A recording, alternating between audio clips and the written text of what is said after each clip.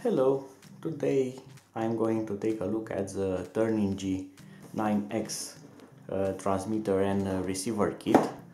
It's supplied by Hobby King. On the box you will not see too much details about. Actually, there are no details about this system, only that it should be appropriate for glider, probably airplane and helicopter systems, but this actually can be used in a lot of configurations, and it has 9 channels and it works on 2.4 gigs band. So what it's interesting about this, that you should not operate it without reading the manual. So let's take it out of the box.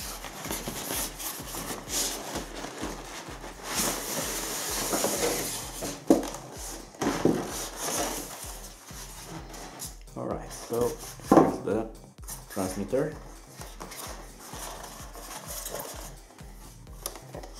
You probably know this model from Hobby King. It has a lot of switches and adjustable knobs. It has also multiple position switches.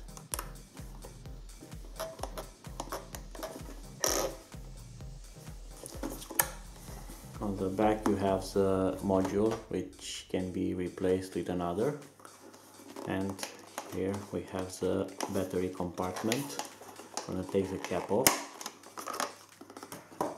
where you have this adapter for AA batteries. This one can be replaced with the lithium battery.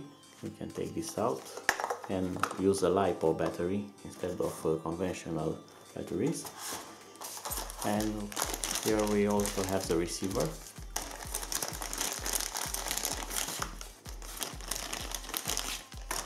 And this, it's an 8 channel receiver. Okay, I'm gonna put this apart.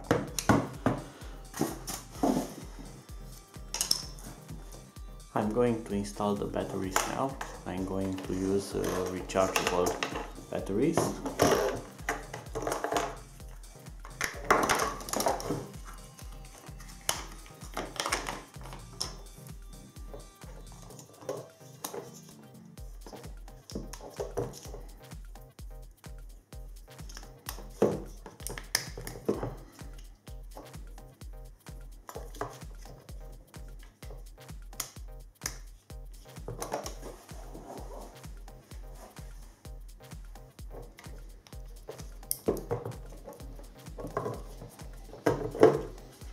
The remote uses 8 AA batteries.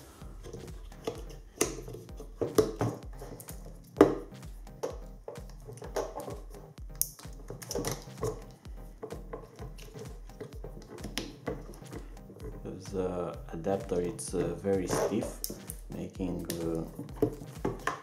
this process a bit tedious. And now it all should go in, and we must put the cap back.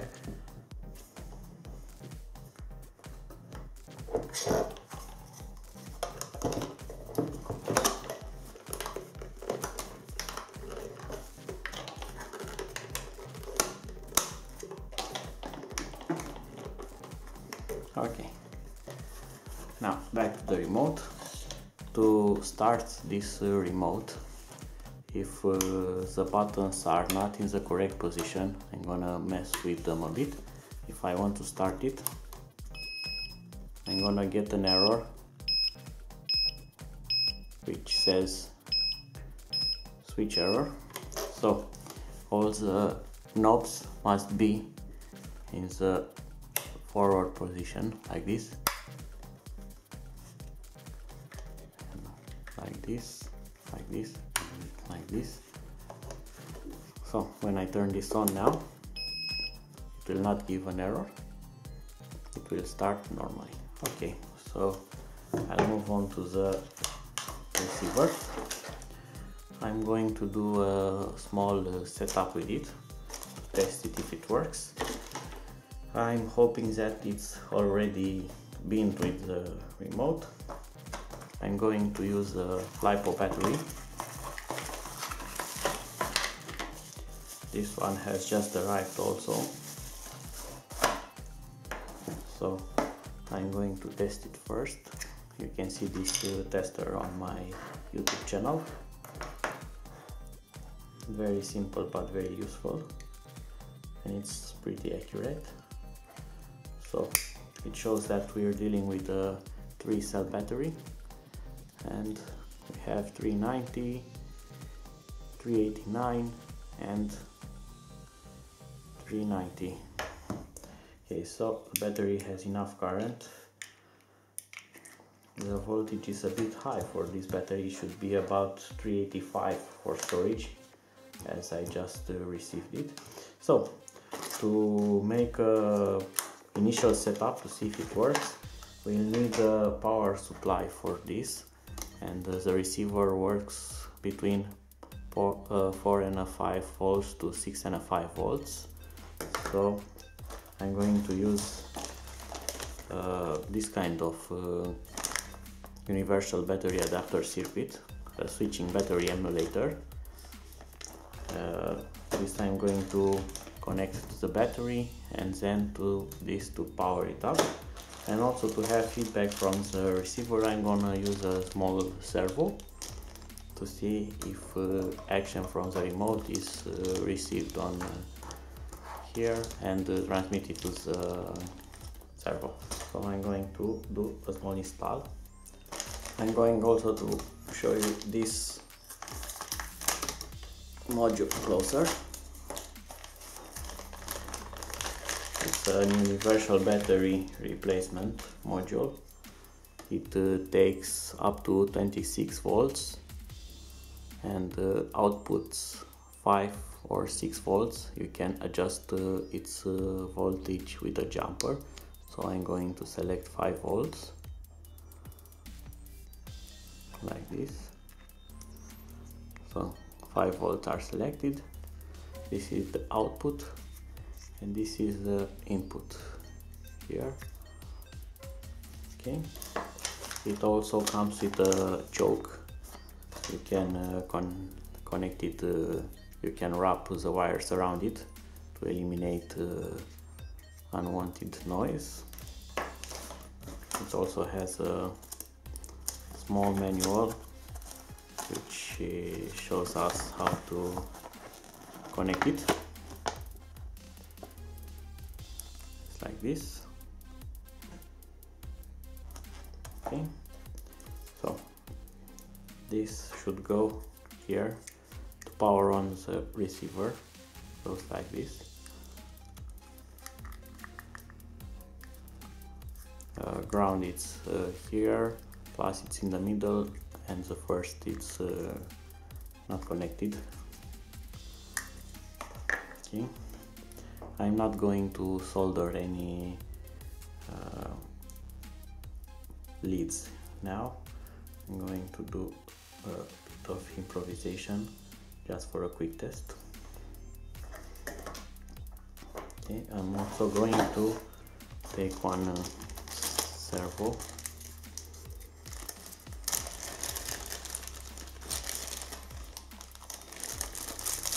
and an extension arm for it.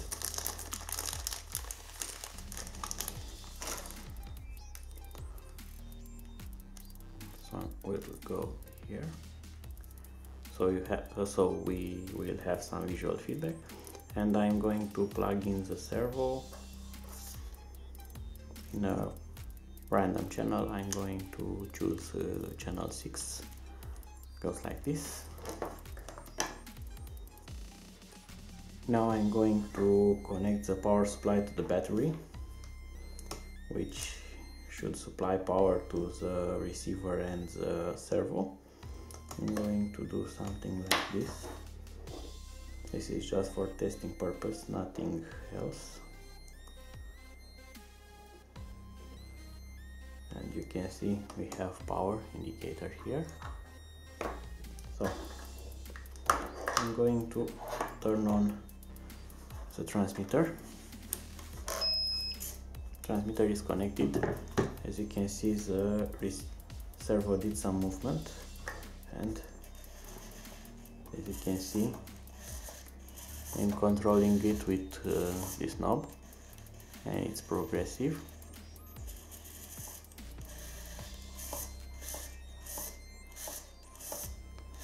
Okay, I'll add another servo.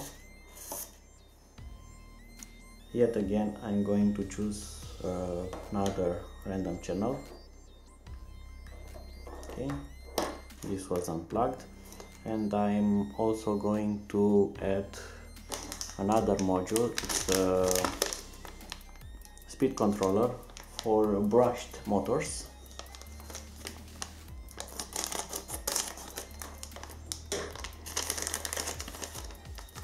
This will control the speed of a motor, just to see how it works. This also comes with a small manual which indicates how to connect it and its specifications.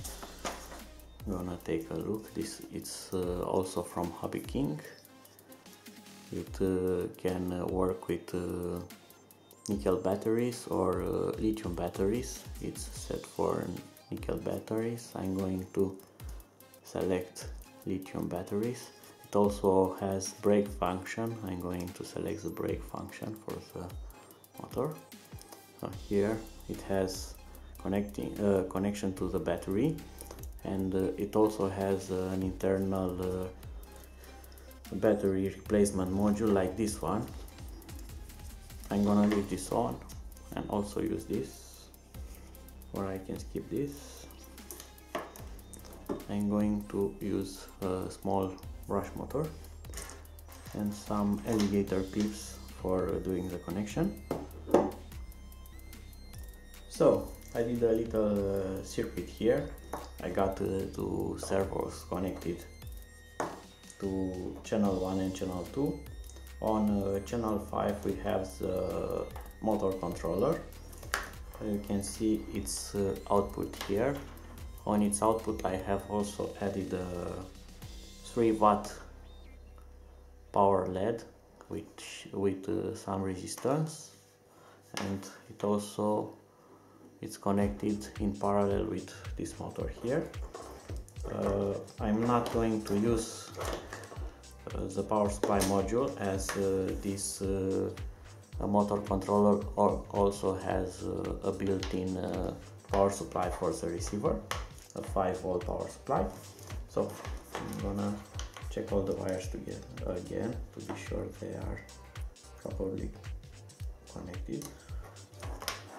Okay, I'm gonna put the servos straight up. So I'm going to plug all of them to the battery.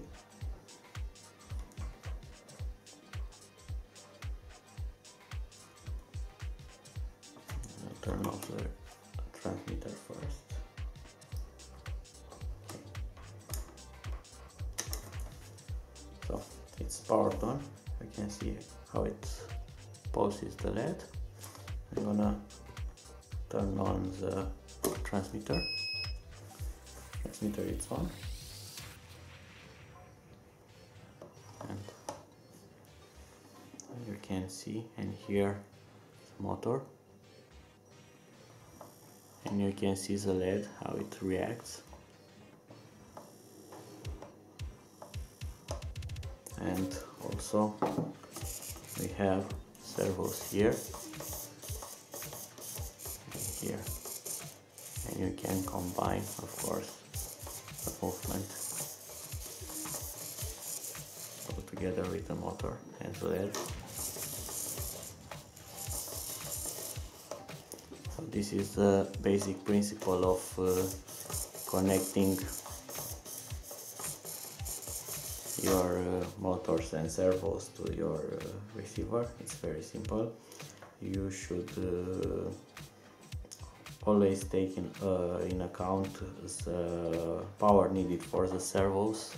If you have something with a lot of power requirements, maybe it's a good idea to use this kind of module and supply power straight to the servo. Bye bye.